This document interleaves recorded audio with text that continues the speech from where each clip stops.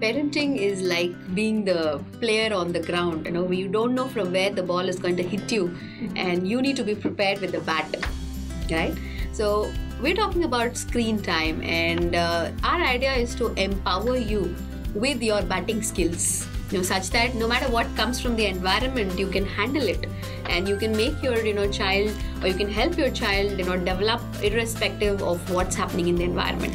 So let's go into batting.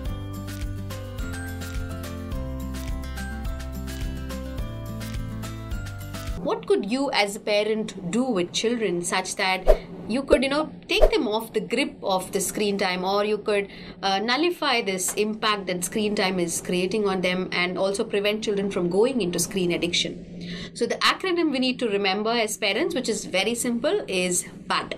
No matter what comes your way, just BAT. Okay, so BATS, BATS. So what does B stand for? B is the whole root cause of all of this when we are seeing is boredom. Okay, most people would say that my child is getting bored, and that's why I'm giving them a tab or a phone, because they love seeing videos, they love seeing rhymes, they're learning faster, or they love to see some interesting movies or science videos, any of it. So the first thing that is at the source of it is boredom. Now let's understand boredom in two ways. One is what's its connection to screen time. Second, what is actually boredom? Okay, most of the times right now we're seeing children also come up with one dialogue saying I'm bored, and they want something to happen immediately after they communicate boredom, and we as parents rush in to save our children from boredom. Yes, yeah. So when we rush in to save our children from boredom, the first thing we generally tend to do, which is the easiest, is to get them to screen time, which is either we hand them to a TV, or we hand them over to a computer or a gadget in their hand and say, why don't you try this? Okay, which is, I'm not saying right and wrong, but that's the way it is today right now. Most parents are. Now with boredom, it's also that as parents we have somewhere picked up the mindset that it is our responsibility to keep our children away from boredom. It's like we think that boredom is bad, and we look at boredom as, oh, my child is not taken care properly, or we go into our either confusion mode or a guilt mode, and we just want to get off it immediately. Let me clarify this part of it, where we're saying that according to science, boredom is a precursor, or it is required, it's a first phase of creativity. So if you're looking at a child being creative, which is very important for today's era, where it's not about IQ anymore or EQ anymore, it's about being different, it's about being yourself and being unique, then creativity is the key. And if you want your children to be creative, then boredom is a precedent, which is when a child gets bored, that's when they can think different. That's when they will find out of the box solutions.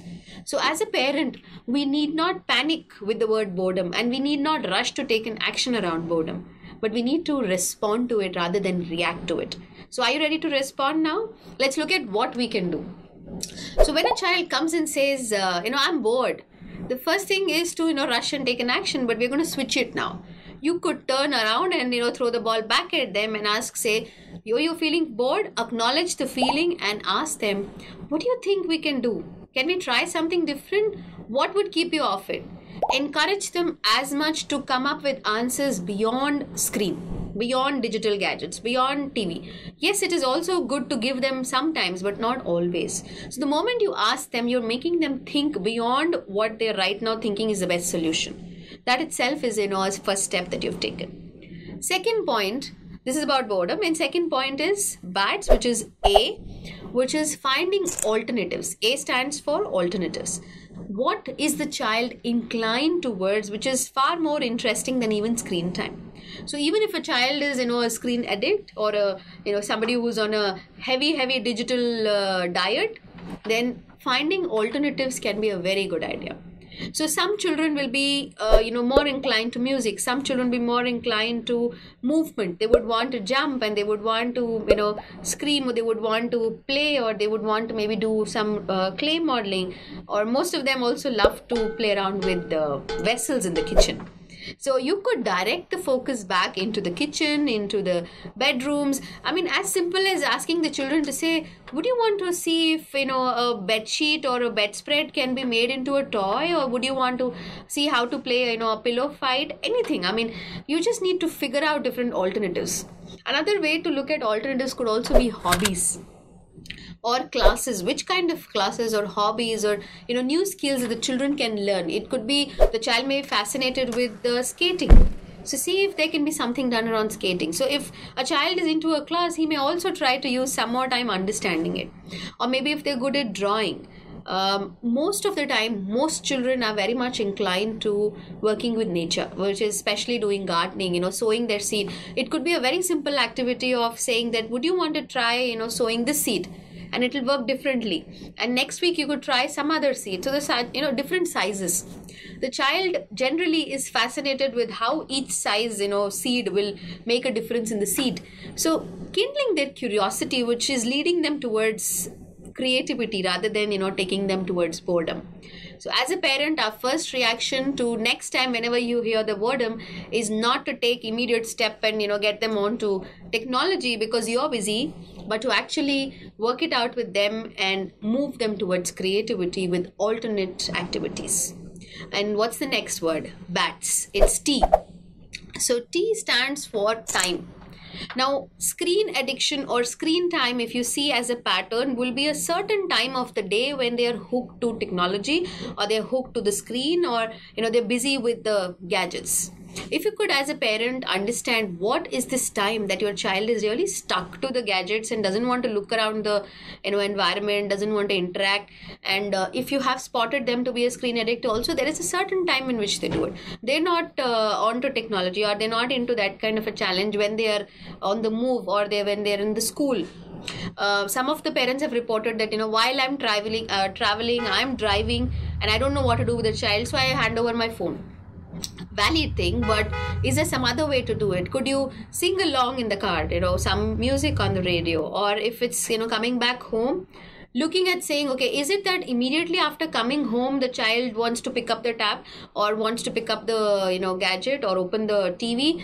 Then can you shift the pattern? Can you break the pattern? Instead of just going home straight and asking them to change, could you stop by somewhere, take a small stroll, and then go home talking about something else where they're already busy? Or could you take them to a nearby park and then go back? Or when you go back home, can you switch the topic and look at saying, would you want to do some part of lunch with me? Or getting them into some other activity which breaks their pattern. Or let's say a child has a habit of before going to sleep watching a rhyme and sleeping, which is actually quite dangerous because only those images will be flashing when they're sleeping. So it could be about saying, instead of getting onto the screen, it could be about saying, do you want to draw a story out to me, or do you want to enact a story out to me, or maybe you do it for them. So just change the patterns and observe what times they're hooked to the screen and see if we could break the pattern, change the pattern. The next one is a very important one, which is S. S stands for support and surrounding. You as a parent are going to be the most important factor in their life, and how you do things and what you do is going to really go a long way in building their future. So as a parent, when you see them on screen, it's not to jump on them, pounce on them and say, don't do it, or stay away from this. I'm not going to give you this, tab, or, go into the reprimand mode. It is about offering support from their world. Let's take it that it's not children. We are equally like children, where all of us are hooked to our phones. I haven't seen adults who don't have phones in their hand. We are constantly having phones, constantly looking into our screens, and children are only mirroring it. So the support that they need from us is to create it in the environment through communication. Try to work more around bonding.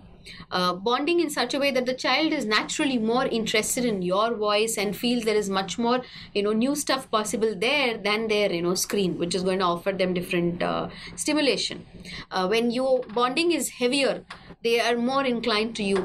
Try to talk about what exactly happened with you in the day, something interesting happened, and see if they would like to share it back, and try to create more of family times and circle times, where, or maybe it could be a learning time where you're talking about what you learned today. Another very interesting thing that you can look at doing is actually taking a e-fasting.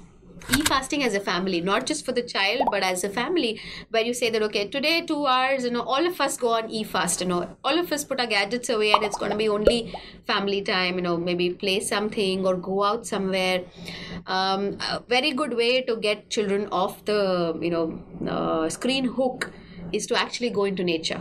As a family, go into nature and say no to any of the screens around you. And maybe mountains, could be nature parks, could be anywhere where you're really spending time with children. And spending time is not just walking along, but really talking to them, kindling their curiosity, asking them, what do you see, how do you think it's like that? For example, if you see a giraffe, asking them, say, what makes this neck so long? Talk like them with them. So that's going to be a very fundamental factor. Apart from all of this, there are some very interesting things that you can try. As parents, we know screen time is going to be there, but right now we are getting used by it. We are getting concerned by it. Is there a way to turn it back and use it for your favor? So one of the things that, I thought was you could actually play around with it. For example, there is a desirable behavior in children, which is if you want children to, maybe improve on their handwriting, or if you want them to eat vegetables, or if you want them to do homework, list down all the desirable, habits and desirable things that you want in children, and say, these are the things that if you do in a day, you will earn some stars, and they love earning stars, and have stickers of stars, and say these are things that if you have, you would earn stars. So if you do this, 3 stars. If you do this, 4 stars, and keep the stickers there. Every time that a child does something desirable, you put the stickers up and say, okay, these 3 stickers are yours because you did this. And their screen time has to be earned with these stickers. It's just like how you go shopping, right? You pick up, dresses and things for 4,000-5,000, and then you get your gift vouchers, and the next time you use it for purchase. Just the same thing. So encourage children to, really buy their screen time, earn their screen time. Then they realize the value, and not just, they will love to do it. They will find enough screen times, and they will ensure that they're going to buy it out. But in the process, they're also going to build themselves. So this is going to be an interesting activity, and it's up to parents to really make it creative, exciting for children. Don't make it a boring, routine for them. Make it more exciting. Use more colors. You get creative. Maybe you create your own earning system as well. That if you spend time with children, then you earn your, screen time. Something like that. So it's completely a creative process, and hope this really helps you in overcoming the entire challenge around screens and gadgets, and you have a great parenting time.